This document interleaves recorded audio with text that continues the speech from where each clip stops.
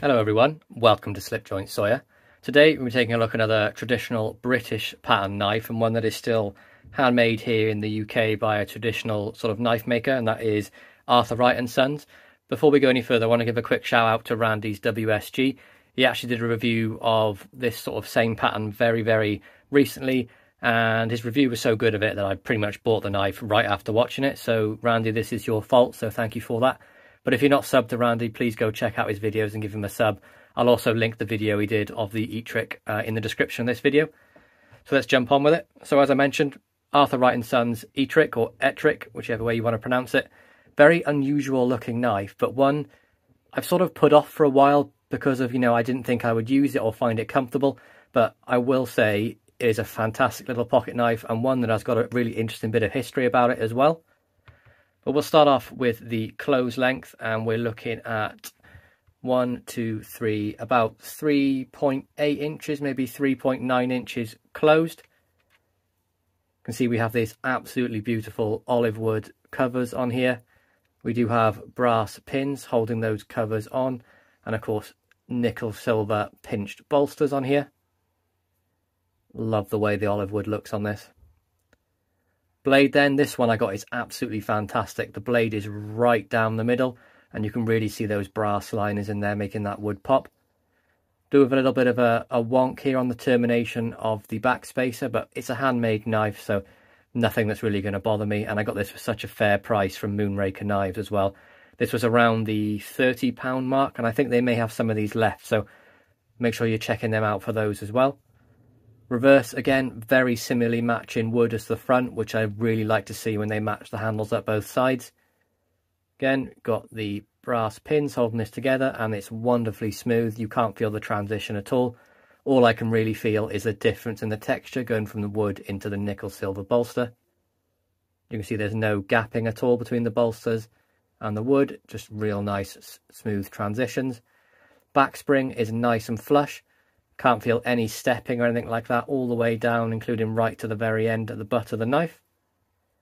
We do have a little bit of a gapping though in the middle of the back spring here.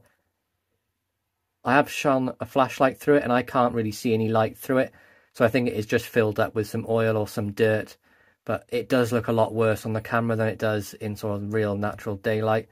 But would have liked to have seen that a little bit better, but it is very minor to pick this sort of thing up for a handmade knife.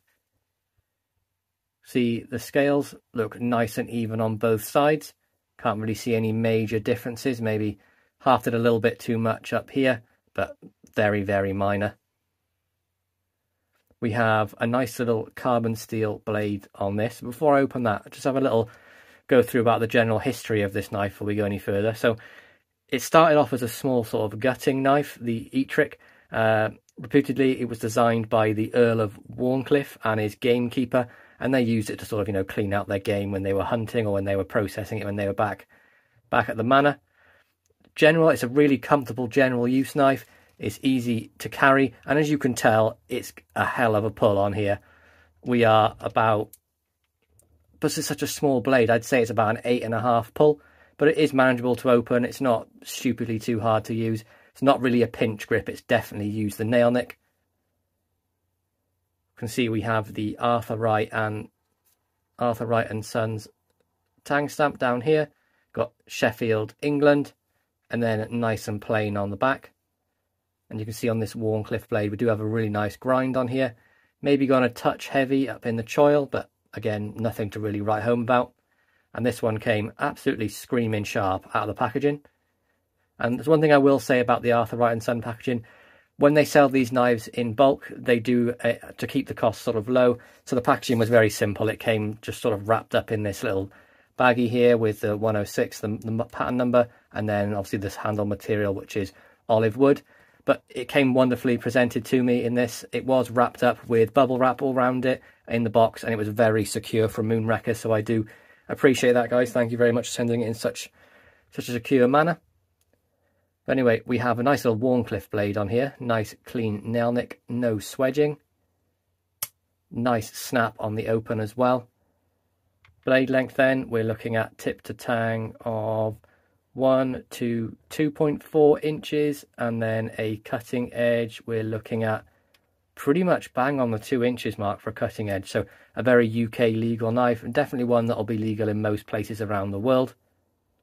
So this knife, what would I use it for? I think this would be fantastic as a whittler, as anyone that does pocket carving, anything like that, be fantastic for you. The way this sort of sits in your hand, this recurve bit on the handle fits in the palm here, and you can really do nice draw cuts, or it's great for pull cuts towards you for the way that naturally fits your grip.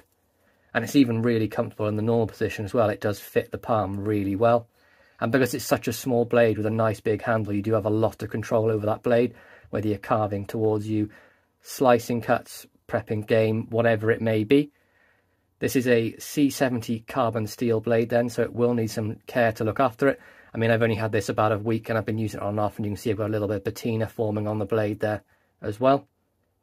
Perfect first knife for the younger generation then, as it is a nice small blade, one that's not going to be easy for them to flick out or get it loose in their pocket. As I mentioned, it has a nice strong pull on it, and listen to the snap. Really nice firm snap and a really nice strong pull to open. And it locks up there wonderfully. There's no way you're going to push this thing really close at all. I'm struggling really to get it any further than that with full force of my finger. You can, of course, push it with the thumb, but very rare that's going to happen. Nice little kick there, which stops any sort of blade wrap on the back spring. And just a wonderfully designed knife, and one that you can see was definitely designed for a purpose. And with the addition of these olive wood scales, I think it's absolutely fantastic. Really glad to have picked this one up. I've got a nice little British or Sheffield knife collection on the way, so I may have to do a sub-collection video very soon when I get a couple more of those. I'm sure you guys would like to see that. One I'm very, very happy to pick up. And Randy, I'm so glad you did the review of this, and it sort of pushed me over the edge I needed to go and pick this one up. But there we go, guys. That is my review of the Arthur Wright & Sons Ettrick or Ettrick. Picked this up from Moonraker Knives here in the UK. I will link that in the description. Very, very reasonably priced. We have the olive wood scales C70 carbon steel Warncliffe blade. This is UK legal. I really hope you enjoyed this review. Please be sure to like, subscribe and ring that bell for notifications. And I'll catch you in the next one. Peace out.